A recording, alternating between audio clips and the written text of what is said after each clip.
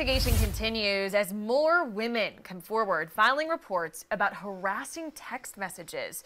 So far, the Greenville, Spartanburg, and Coney County Sheriff's Offices have these open cases, and now so does the Seneca Police Department. We have those mapped out on the screen for you. Now, Fox Carolina's Grace Runkle has been following the story from the beginning.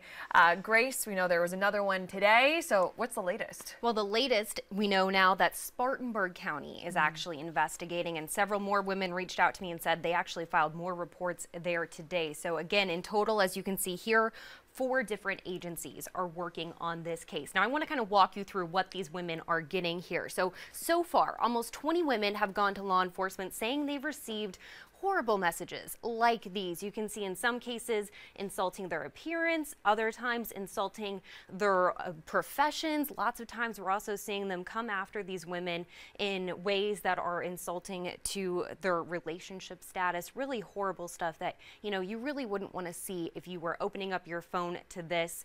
And that's why they're finally coming forward. For some people, this has been happening for months. Other people, this has been going on for years. Now, we can walk you through some more messages here, but the problem is whoever is sending these picks a new number every week, and it wasn't until one of the women posted their text on Facebook that the women realized they weren't being individually targeted.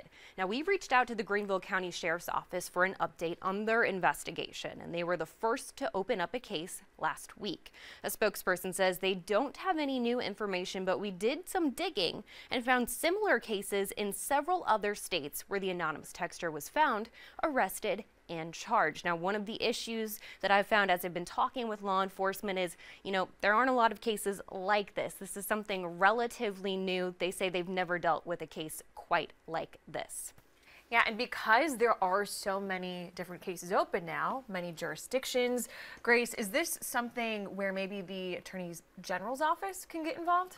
Well, you know, like we said, this is new, something we haven't seen before. I reached out to the AG's office, and they said as of right now, at least, because local law enforcement is handling it, they're going to leave it up to the local solicitors if they do find this person and charge them. Yeah, well, we certainly hope they do, and we'll continue to follow the story, of course.